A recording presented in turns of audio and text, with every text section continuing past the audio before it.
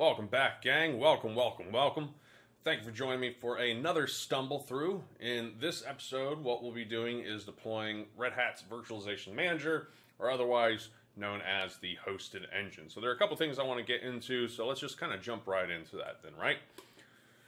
Now here, if you deploy the hypervisor, Red Hat Virtualization, you would probably want to initially SSH in and start doing things, right? And you can do this all by the command line and provision the hosted engine or manager, but I'm going to show you a different way to do it.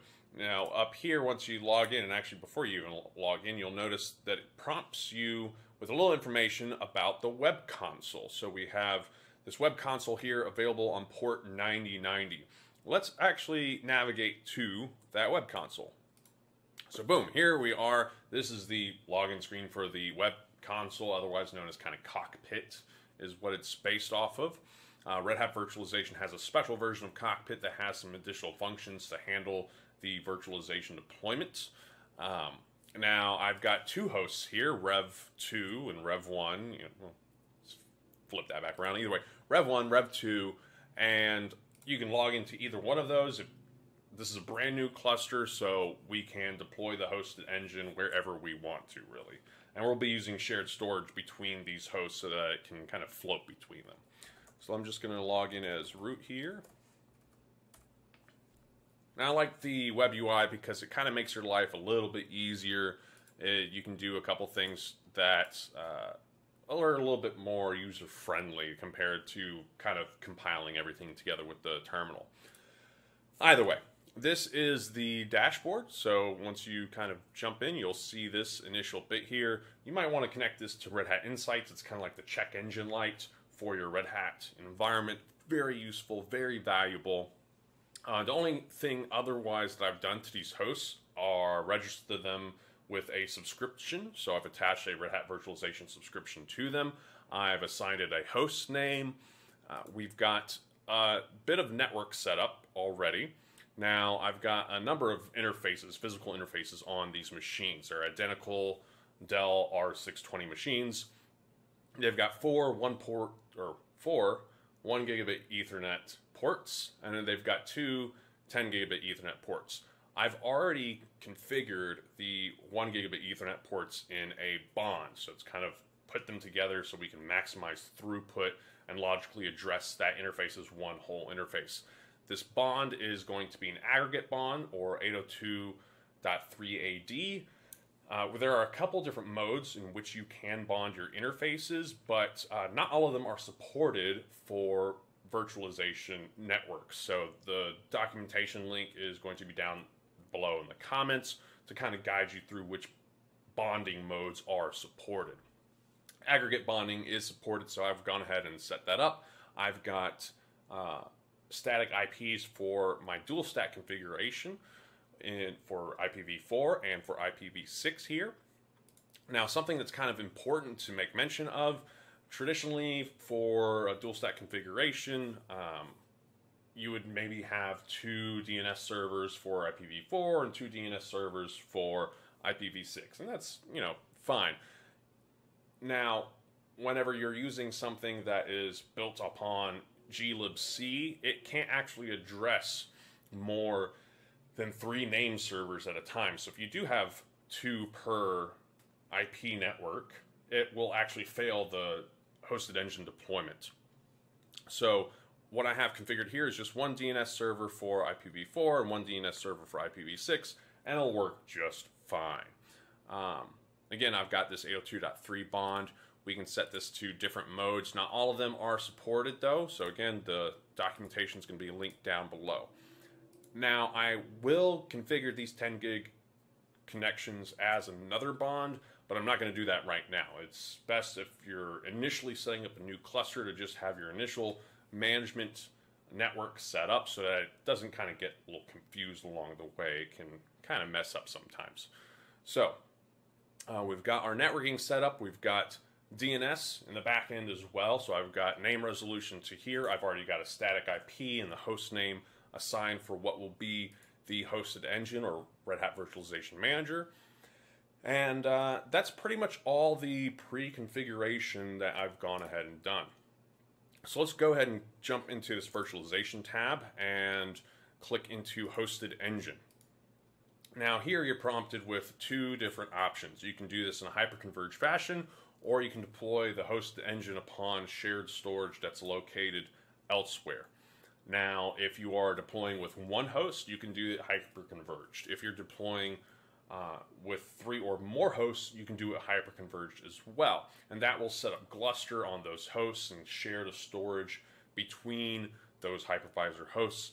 Unfortunately, you can't do it with 2 hosts like I have here in this example. There's some split brain issues that you run into, so it's best not to do that and otherwise go with some shared storage. So let's just click on Hosted Engine, and there's a nice little start button there for you, right? This is going to be a wizard. You just put in a couple bits of information, click start, and it's off to the races. So just to kind of clarify, again, the process that we're going through here, if you're familiar with a VMware vSphere environment sort of thing, what we've already done is deployed ESXi onto these 2 physical bare metal hosts. This is what we're seeing here, and this is kind of, the dashboard on those individual hypervisors. What we're going to be doing in this step as we deploy the manager or hosted engine is deploying vCenter, right? So those are the kind of parallels, just to, again, make yourself a little bit more familiar if you're coming from that sort of environment. Now, it's going to ask us for a couple settings for our hosted engine VM. I'm going to set this to static, because again, I like to run static IPs for most of my important things here. Setting a CIDR address, the gateway address is fine. Now, your IP configuration is likely going to be a little different from mine, and that's fine. Just make sure to coordinate that with whoever's operating your network. Now, I will, set this static IP before I set the engine VM fully qualified domain name here. That's because whenever you set the FQDN, it'll actually do a DNS test to see if it's reachable. And now that I have the static IP set, it will be. And my DNS name is going to be revm.chemo.labs. And if you click outside this input field, again, it's going to validate that FQDN and go about it from there. Now the bridge interface is going to be that bond that we set up earlier. So that's fine. It only lists active interfaces. The root password for this VM, I'm just going to give it a quick password. Root SSH access, sure. In some environments, you probably wouldn't want that. The number of virtual CPUs and RAM will vary depending on how large your environment is, how many VMs you're running. There will be some guidance down below linking to the documentation to help you guide through that measurement calculation. All right, we got a green check mark. That's great. It resolved just fine. I like to expand this advanced area, just kind of quickly show you what's going on, and to double check your hypervisor host FQDN was resolved properly as well. So here I've got rev1.chemo.labs. It found that hypervisor host. That's great.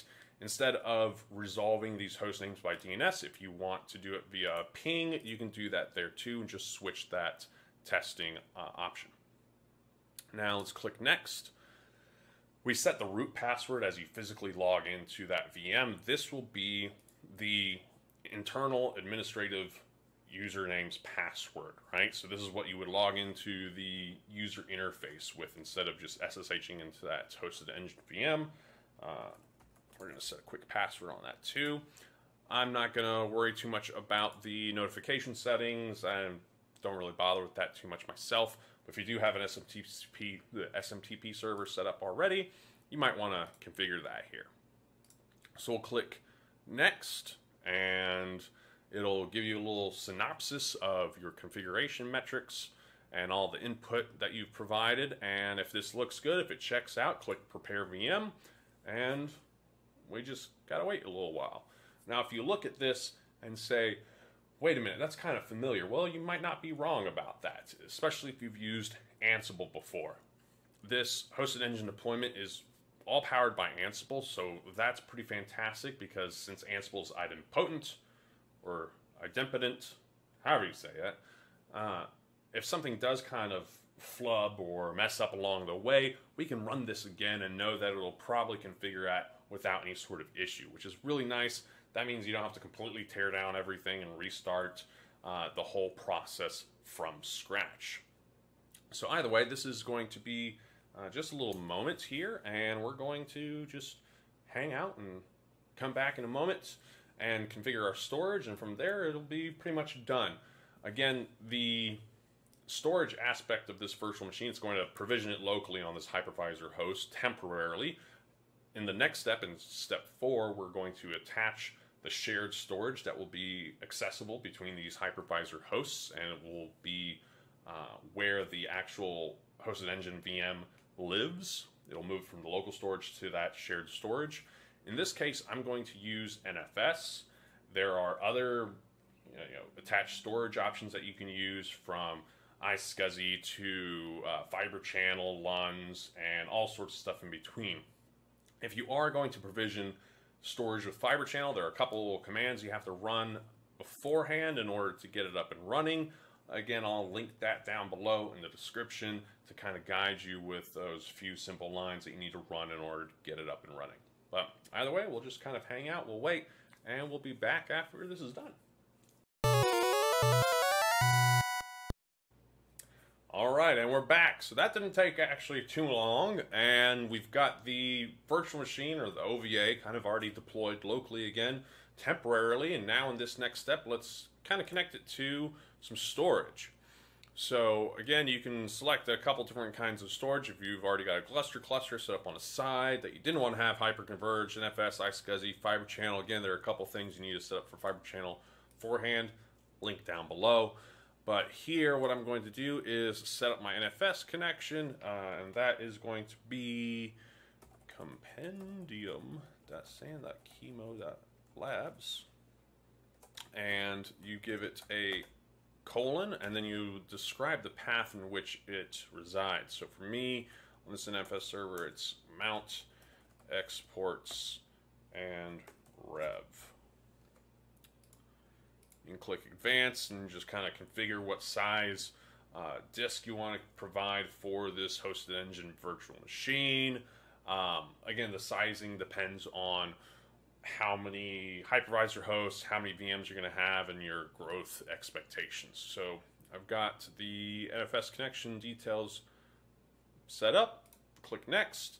It'll again kind of prompt you for verification, and click finish deployment.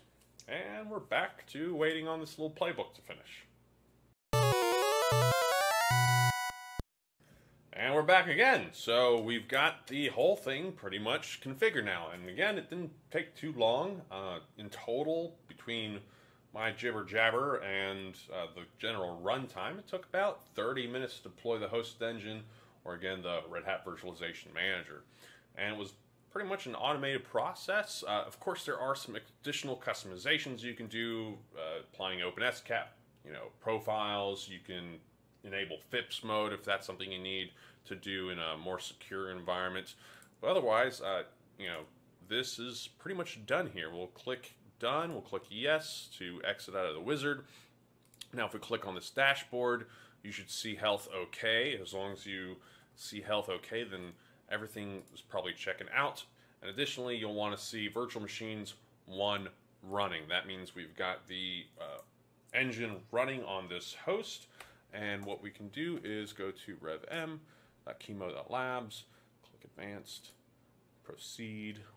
If you've actually got your own certificate authority and you set that up and distribute proper certificates, you won't see that warning. But otherwise, we can jump into an administrative portal and start setting up our cluster, start joining other hosts to this cluster, or setting up our data centers and so on, just jumping into the VM portal. We're not going to go through that in this video, but from here, what I would personally do with this environment is set up the other networks, set up additional storage domains, again, attach that other Rev 2 host that I've got, and a couple other things to kind of get this virtualization cluster up and running. But other than that, thank you again for joining me. Hopefully this was informative. Hopefully you learned a couple of tricks, a couple pitfalls to avoid, and happy virtualizing.